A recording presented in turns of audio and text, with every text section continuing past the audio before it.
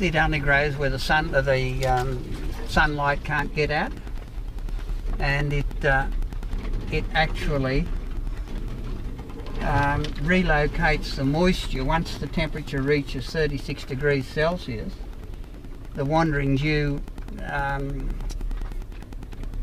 sends the moisture back into the ground. It doesn't evaporate, it doesn't transpire.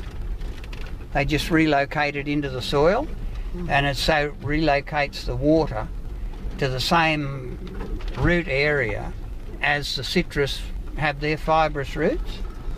So it is just a, a perfect way of conserving moisture. And actually, when I got this whole setup working with the wandering dew, we were able to go or reduce our horsepower and our motors from 25 horsepower motors to 4 horsepower motors to provide all of the moisture that we wanted or needed once we had that wandering dew working naturally for us. Do you think that would work under cherry groves and apple orchards? And mainly citrus because of the shade. Like, unfortunately, it doesn't thrive unless it's in shade, and you can see it's sort of it's never got out away from the and that's because citrus is so shaded, while cherry, they keep it. But no, the Department of Ag, they criticised me and said that it was competing with the trees.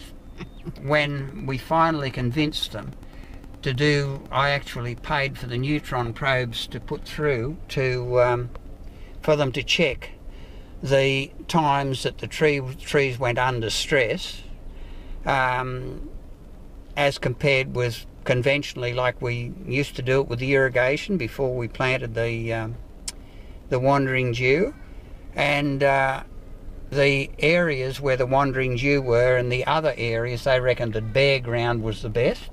So I actually, between two lots of trees, I physically hand raked it every fortnight or so it was kept bare for the 8 months. And it required, or the trees reached stress point on the bare ground 3 times in 8 months, and they never reached stress point where the wandering dew was. And that's when they started measuring, and the first thing of a morning, or under moist conditions, it is 80+% moisture, water. When the temperature reaches 36 degrees, it comes back to 36% moisture, simply by relocating the water to where the trees need it.